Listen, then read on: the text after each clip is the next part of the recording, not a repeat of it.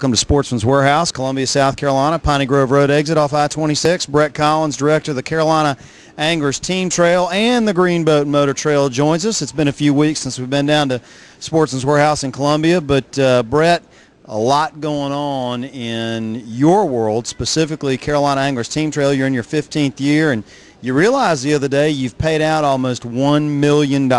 Yeah, we're getting close, John. I never thought it would have, reach that total, but, we've had a lot of support, and we appreciate the support, and we're going to continue to grow, I believe. Well, you were talking about this fall. You're going to have a lot of divisions in North Carolina possibly this fall, as well as expansion in South Carolina. That's right. We're going to try to hit Lake Russell and Lake Hartwell and Lake Moultrie. The guys down there, they want to fish a fall trail.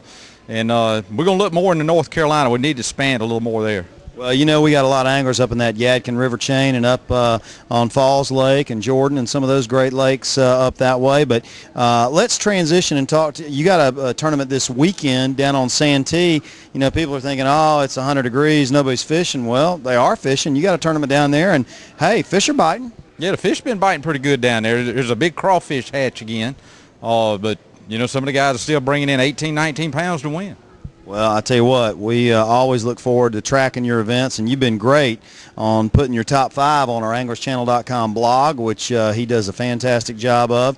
We've also got some tournaments coming up around the corner that are coming our way. The PAA is going to be at Lake Norman in August, and we've got the Mountain Music Kids Festival we're going to on July 31st up in Tennessee on Douglas Lake. 400 boats, Brett, parent-child combinations. Yeah, even though it's August, the fish are still biting. A local tournament at Watery took 21 pounds. So, anywhere, if you can fish deep enough, you're going to catch a good bag.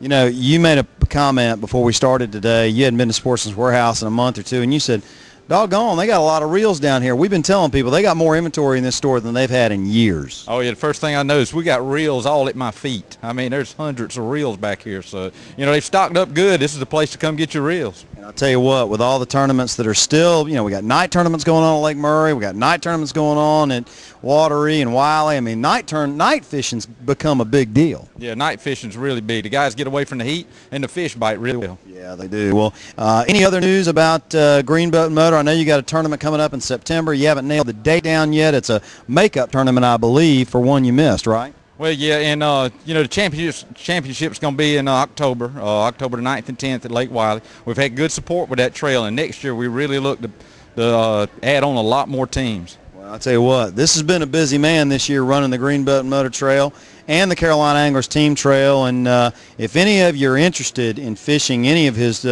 trails, all you got to do is go to the anglerschannel.com tournaments page, or you can go to Greene Boat and Motor and click on their tournaments page, or you can go to CarolinaAnglersTeamTrail.com. So, boy, that was a mouthful. I'm glad I didn't stumble too bad. Brett, good seeing you. If you are fishing right now with the water temps all in the 90s, give us one quick piece of advice. Hey, you can still find some fish shallow. There won't be many, and it'll be early. But after that, you better fish deep. And what do you use? Well, drag a 3/4 ounce jig, football head jig. Some people are using heavy spinnerbaits now, and that's a real good thing to use. Heavy spinnerbaits for deep fishing. Well, we look forward to seeing what these guys catch them on down at Santee this weekend and throughout the region. We appreciate you joining us. Great to be back at Sportsman's Warehouse. Remember, for a location near you, go to www.sportsmanswarehouse.com. Take care.